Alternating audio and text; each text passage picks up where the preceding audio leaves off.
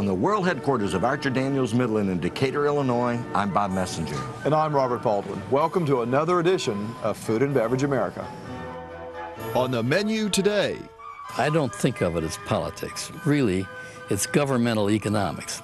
The world according to Dwayne Andreas. Listen, Russia right now is anarchy. And the future of ADM. Our technology is going to be a miracle in China. Plus, a room with a view. Much of the future is going to be predictable for some companies. And a man with a vision. Right price, right place, right product. We'll take a look at what's in store for the food and beverage industry as we do a little future shopping at the supermarket to the world. We're in ADM's gateway to the world, and it's here in this trading room that ADM manages the ebb and flow of the world's commodity markets. Bob, when you look at the magnitude and impact of ADM, it's hard to imagine that a company that literally feeds the world grew out of a soybean and a corn kernel.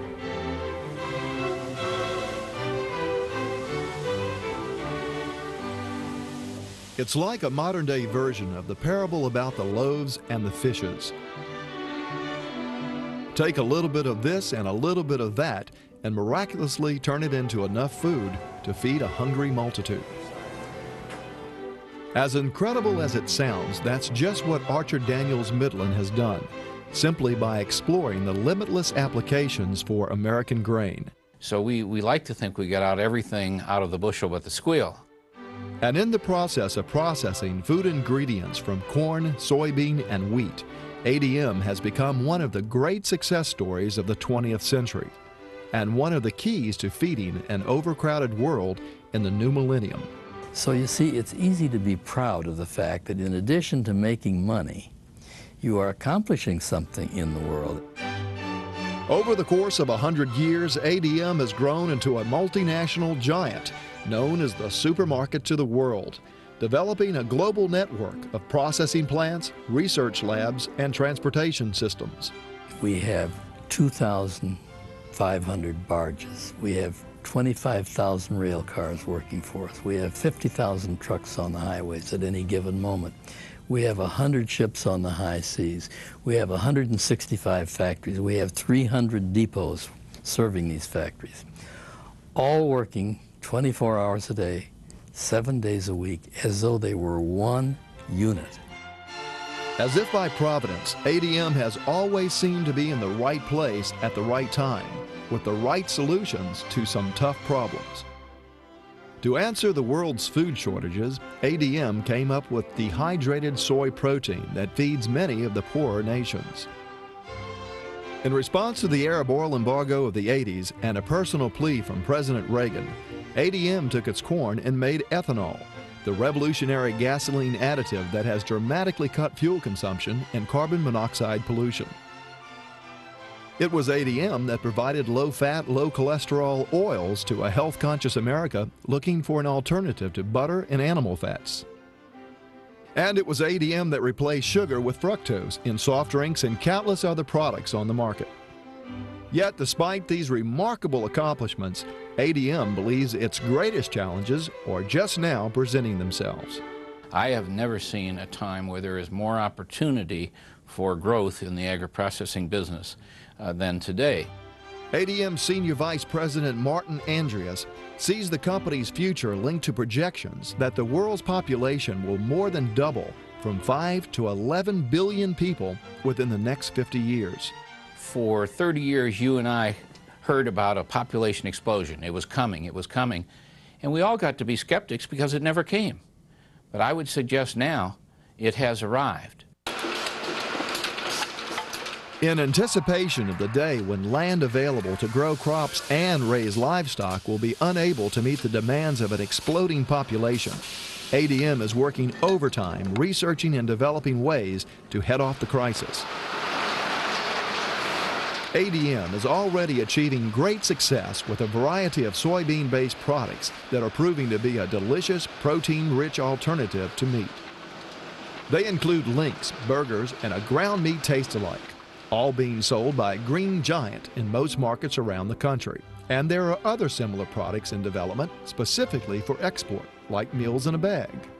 and it's a combination of textured soy protein and a carbohydrate source. It can be rice or it can be pasta, as an example. And the textured soy protein can be made to look like and taste like beef, pork, or chicken. So we're very bullish that this product is going to have an opportunity for feeding the masses around the world. ADM Vice President Larry Cunningham oversees the company's long line of value-added products, which also includes a combination of soy protein and beef that drastically reduces fat content and extends meat supply. And we have been successful in doing the same thing with hams, with barbecues, with sausage products, with wieners as well, by combining the pork with our soy proteins. Then there's soy milk. This product has a shelf life of a year. And like the meal in the bag, all you have to do is to add water to this product, and it's ready for consumption. It has no lactose in it, and it has no cholesterol in it. So it's a healthy alternative.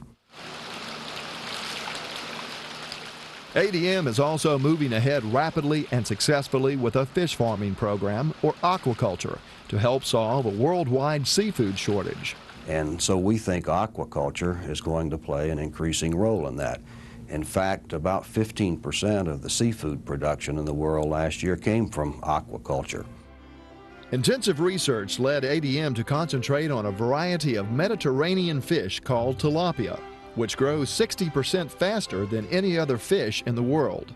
It's the most efficient animal that we know of on the face of the earth, and that is it only takes 1.8 pounds of feed to get 1 pound of fish. I defy you to find any animal on the face of earth that will gain weight as well as this fish. ADM is also experimenting with hydroponic farming. And the company has even found a way to mine its crops to produce an extensive variety of bioproducts, like vitamin C and E, as well as the vital amino acid lysine.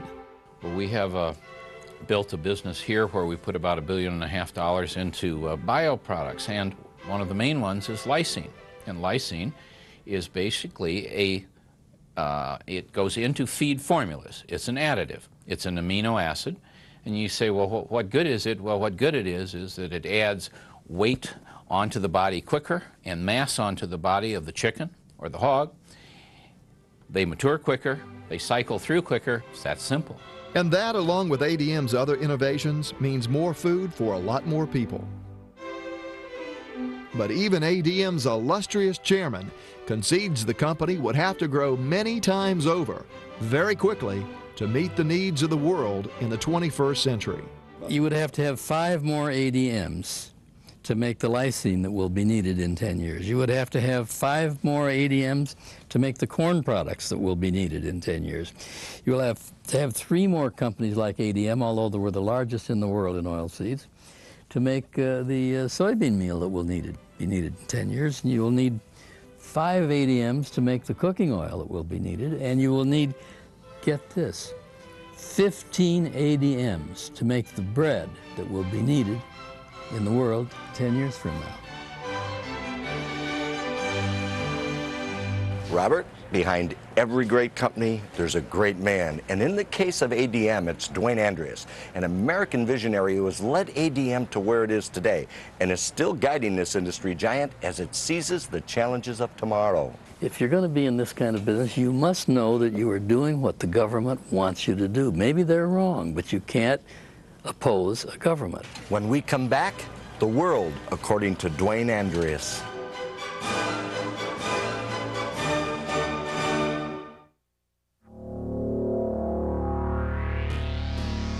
One of the newest developments in nutrition is actually one of the oldest foods known to man, the soybean. For over 4,000 years, the Chinese have used it to make nutritious, protein-rich foods.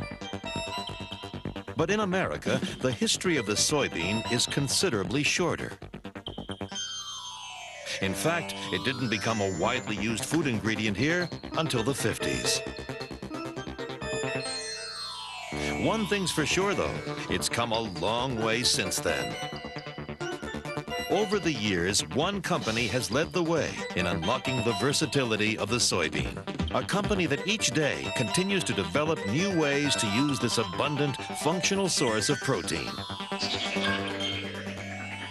The Archer Daniels Midland Company. That's using the old bean.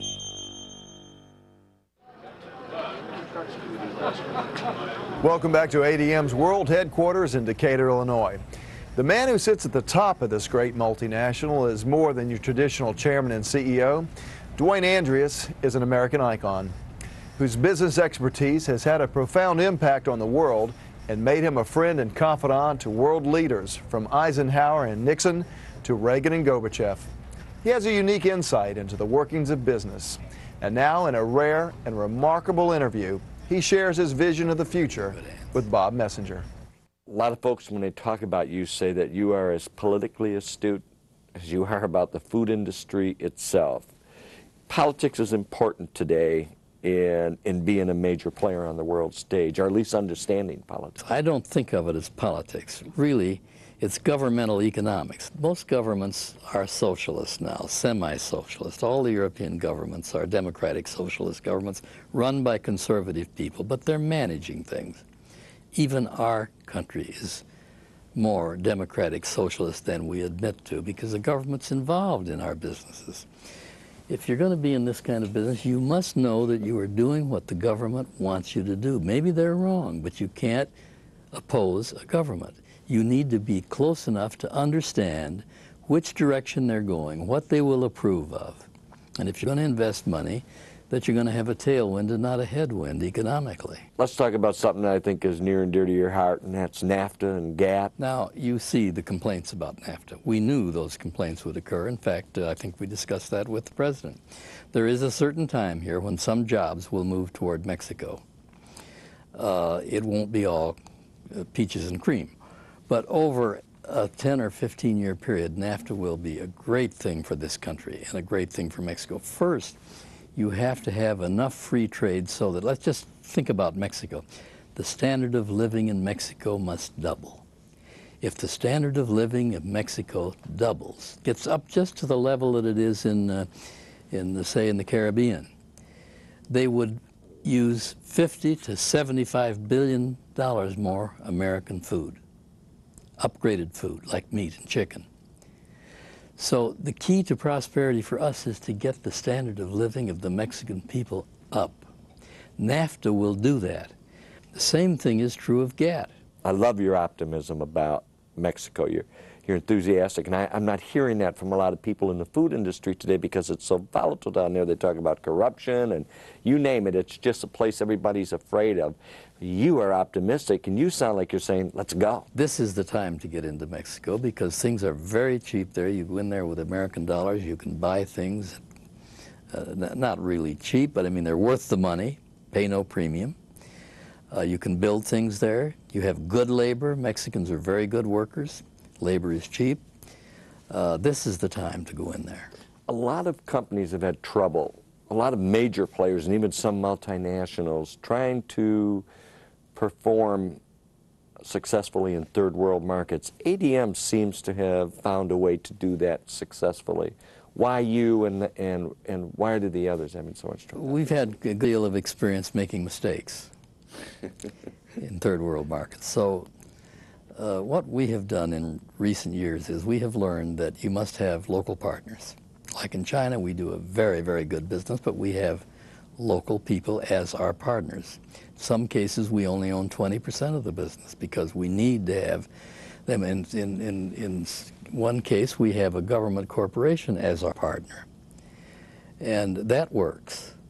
But we have found the hard way that to send Americans into third world countries to run and do a business doesn't work very well. You must make a good economic partnership with the local people.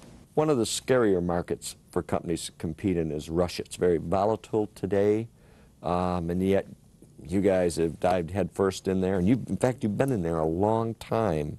Russia right now is anarchy, and it's in a great depression.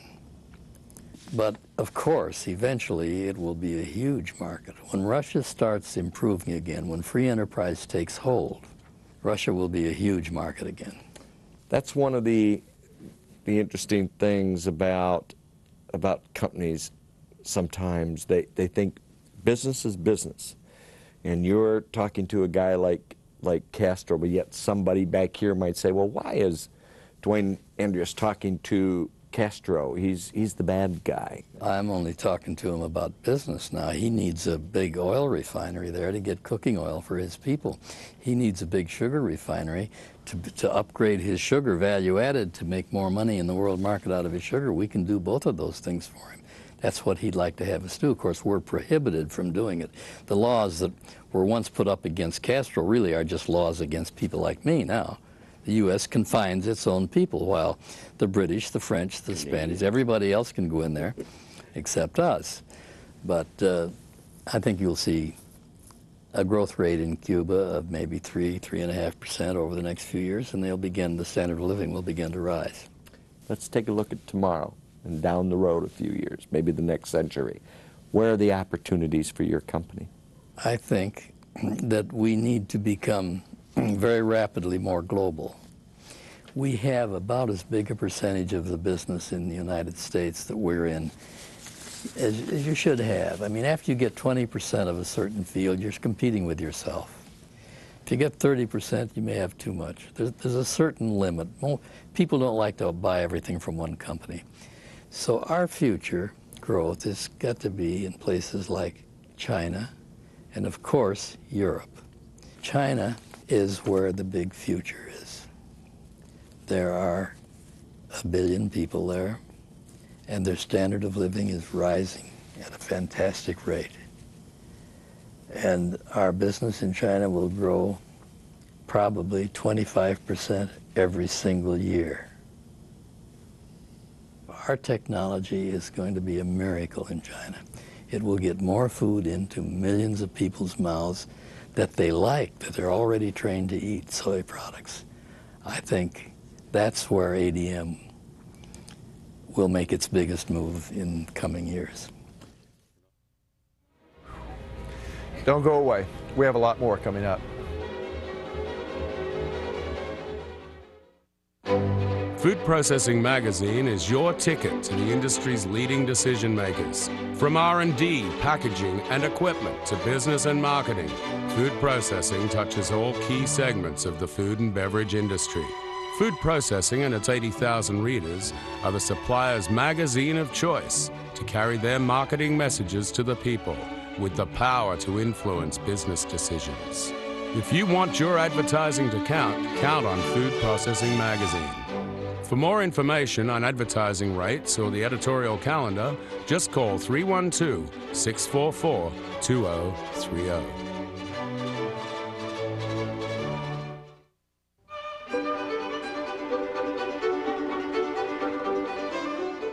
Hi, I'm Robert Baldwin along with Bob Messenger with news and views on trends and other insights impacting the food and beverage markets. Well, Bob, Procter & Gamble is finally in the game now that Olestra has been approved by the FDA. Yeah, but you can take this to the bank, Robert. Olestra, under the brand name Olean, will be slammed, slandered, and slapped around by the likes of Michael Jacobson of the Center for Science and the Public Interest, perhaps Olestra's greatest enemy. Jacobson's already on the record saying Olestra causes everything from diarrhea to cancer, heart disease, and blindness. That's pretty strong criticism. And pretty wrong, considering Jacobson has yet to prove any of those silly accusations. In any event, Olestra's here, and some companies like Frito-Lay are already testing product made with the fat replacer. So, what's the latest word on pasta? Well, pasta's healthy image drove it to new consumption and sales highs in 1995. Find SVP, the New York-based research firm, says the retail market for pasta in this country reached nearly $2 billion, and that's up from 1991's $1.6 billion. And by the year 2000, Robert, the retail market and the value-added pasta segment will combine to make pasta a $5 billion business.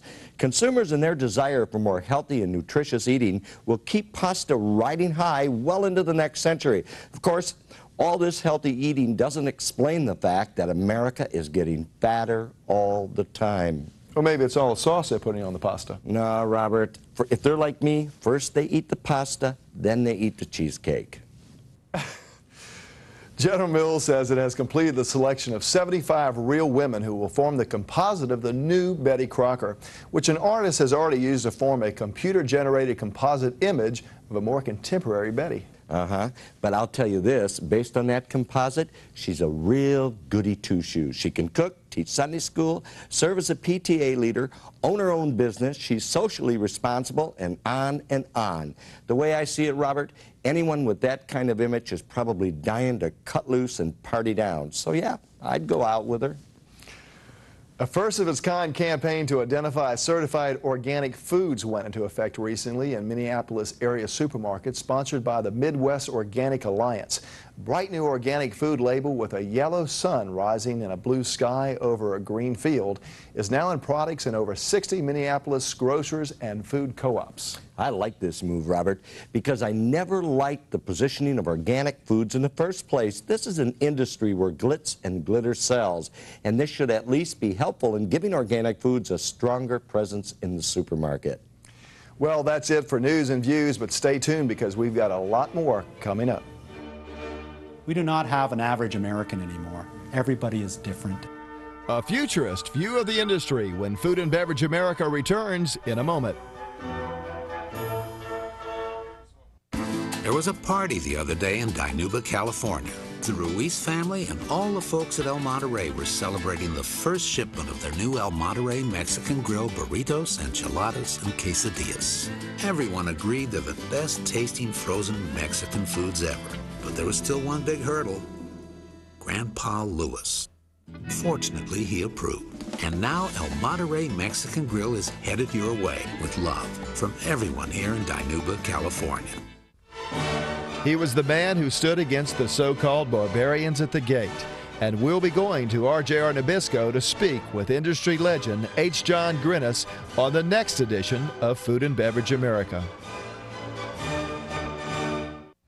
Today, the food and beverage industry is a whole new ball game. In fact, it's more like a crystal ball game. As you already heard from the chairman of ADM himself, you've got to anticipate the future and then try to get there ahead of it. That's right, Bob, but there's a unique think tank that's made it its business to show other food and beverage players how to do just that. From this 40th story window, you can look right across Minneapolis and all the way into the future. This lofty perch is a kind of observatory tower for a group of visionaries who can see a new horizon for the food and beverage industry. Right now we're at a window of opportunity because of the industry initiatives going on, because of the success stories of some of the front leaders. Much of the future in the next 2 to 5 years is going to be predictable for some companies.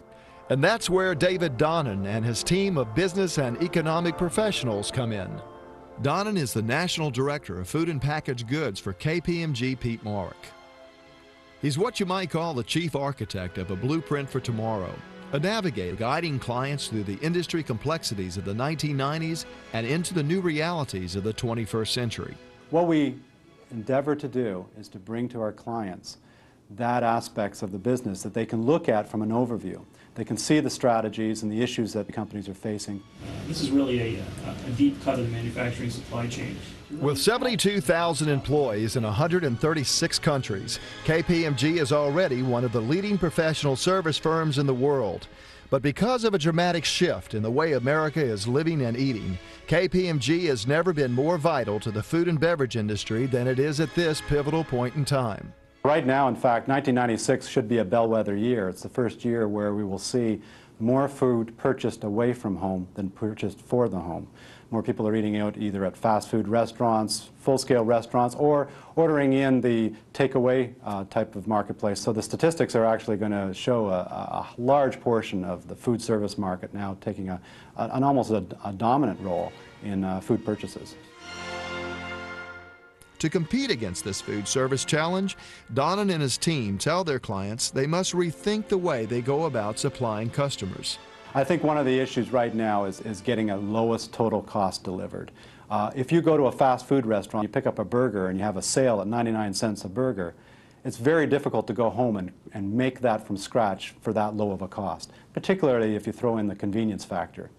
How can grocery retailing really be low-cost delivery to consumers? How do we get rid of the inconsistencies, the inefficiencies, the overlap, the duplication that exists within the channel? And that's where efficient consumer response is working at reinventing the whole industry. You have a KPMG hot link and you go to food and beverage.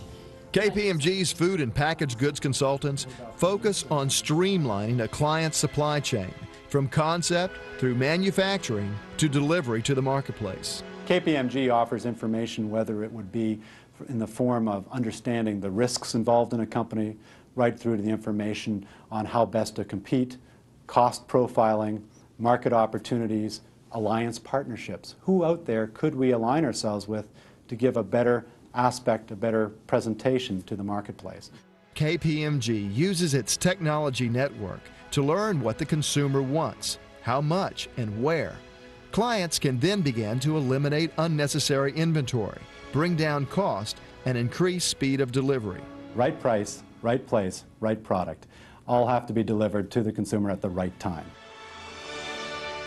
How that is being achieved projects a fascinating picture of the food and beverage industry in the next century and the new millennium. A vision David Donnan shared with me as we spoke at length about the future. The competition in the future is not going to be company to company, but alliance to alliance. And how those alliances work between ingredients, agribusiness, food processors, wholesale distributors, and retailers is going to be an important part of the competitiveness of the future grocery industry. Dynamics in the industry are changing rapidly. There are going to be increasingly more winners and more losers. Who are they? The key winner is going to be one that gets that information base coming together, that links up with their customers, their retailers, or the food service operators, providing the right product. The loser is going to be one that is not able to link up that information base, not delivering the product on time, being a high-cost provider in that channel. We do not have an average American anymore. Everybody is different. Everybody wants different things. And the other thing about consumers is they're fickle. What I like today, I won't necessarily like tomorrow. So the ability to be able to understand the trends, capture the data, and move and change to meet those trends is going to be fundamental. Tell me about changes in consumer habits and their desires. I think the biggest change that we're going to see occur in the food and packaged goods industry is the changing way that consumers are going to buy their product. I think buying the groceries, cooking from scratch will still be there, but the changing dynamic of the channels, the food service channels, the mass merchant channels, the grocery channels, are going to change the way not only consumers buy food, but how food will be prepared. Before, we used to have food where it would be a series of ingredients that we would put together ourselves in our kitchen. In the future, it may already be prepackaged. We may have speed scratch or other types of foods. How consumers prepare and purchase and prepare the food will change the industry. Certainly one of the major dynamics is globalization. Where are we heading? Globalization is going to be one of the major driving forces in the food industry. What we're seeing now is the large global companies, the Nestle's, the Unilevers, the Grand Met, being able to leverage economies of scale on a global basis. So when they come up with a new product or a new packaging innovation, not only can they land it in North America, but they can land it in Europe, they can land it in Asia. And they can now spread those high research and development costs over a much, much larger base. How do you see the year 2000, 2010 for the food and beverage industry? What I see in 10, 20 years will be a different way consumers will buy, a different way consumers will purchase, and ingredients, products coming from a variety of different locations around the world. We're just seeing the thin edge of the wedge as far as multi-ethnic types of foods coming into the United States. So I see diversity, I see change, and what I see in the computer industry with short shelf life and changing dynamics and changing technology, the food industry is going to see as well. If you invent a better mousetrap, people will be the path to your door. The food industry analogy is if you invent a better one-handed hot meal that can be eaten while driving a car, the food industry will be the path to your door. And now here's Bob Messenger with some more food for thought.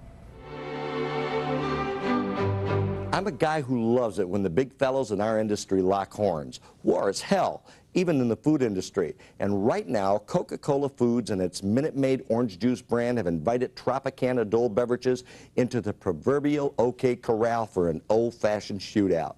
Hey, Tropicana's been one tough puppy of late, and they've had Minute Maid on its heels. But Coca-Cola Foods recently boasted publicly that a national taste test it conducted says consumers like Minute Maid premium frozen concentrated orange juice, that's a mouthful, better than Tropicana pure premium not from concentrate chilled orange juice, another mouthful. They also say it's a better value.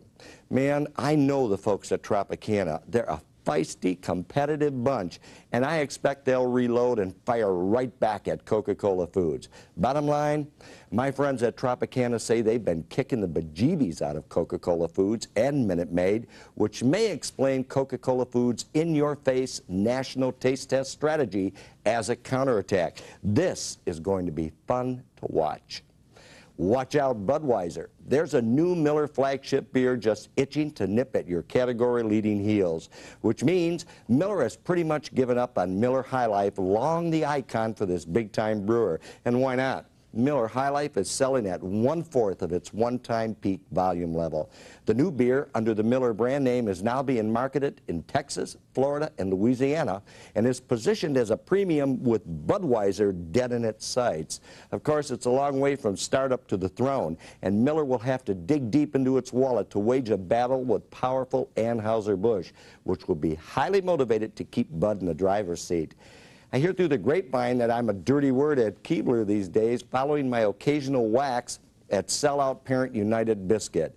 What I basically said was United Biscuit didn't do much to stoke Keebler's competitive fires versus giant arch rival Nabisco, and I'm not about to change my mind now. Look, guys, none of this was personal. I just think Keebler deserved a better shake considering how intense the cookies and crackers business is. United Biscuit, in my book, was a penny-pinching, uptight UK conglomerate with no stomach for the kind of warfare that goes on U.S. turf. The truth may hurt, but there it is. Of course, under its new ownership led by Flowers Industries, Keebler may become a much more dangerous arch rival for Nabisco. Have you heard about Coca-Cola's latest reorganization, which will trash the concept of domestic and international units? Instead, Coke will create 6 operating units, each one focused on a particular region of the world. Well, for a truly global company, I suppose that makes sense, but I got to say it. I don't remember a time in the last 20 years when so much restructuring was going on inside our industry's big guns. The last 2 years especially. Please note, at the same time Coke was announcing its big change, Kraft Foods was offering an early retirement package to about 1,400 administrative employees. And did you know, since Kraft began its restructuring strategy, over $6 billion in annual revenues has been plucked from the corporate piggy bank by buyers, including the huge bakery business, which went for $865 million last summer. Expect more restructuring in 1996 all across the board. And as we enter 1997, most of the big guns should be at or near their corporate core, and the restructuring boom will finally slow down. But I won't bet you on that. Well, that's it. I'll see you next time. I'm Bob Messenger. And I'm Robert Baldwin. Thanks for watching. And we'll see you on our next edition of Food and Beverage America. If you'd like a subscription to Food and Beverage America, or if you've got a story you'd like us to cover, please call us toll-free at 800-303-7553 or visit our website. Our address is foodandbev.com.